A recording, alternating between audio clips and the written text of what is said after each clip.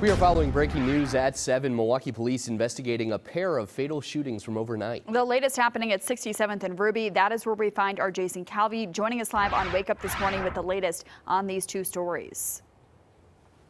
Suzanne, you can still see crime tape behind me here at 67th and Ruby. Police are investigating and searching for the shooter. A deadly shooting, they say, killed a 28-year-old Milwaukee man, shot about multiple times around 11:30 last night. He died at the scene. Milwaukee police could be seen in this video focusing their investigation in front of a house. They are still looking for that suspect. And about 2 hours earlier, the medical examiner's office confirms a man was found dead near 28th and Melvina. Around 9:30 last night, police say the 26-year-old Milwaukee man was shot and killed.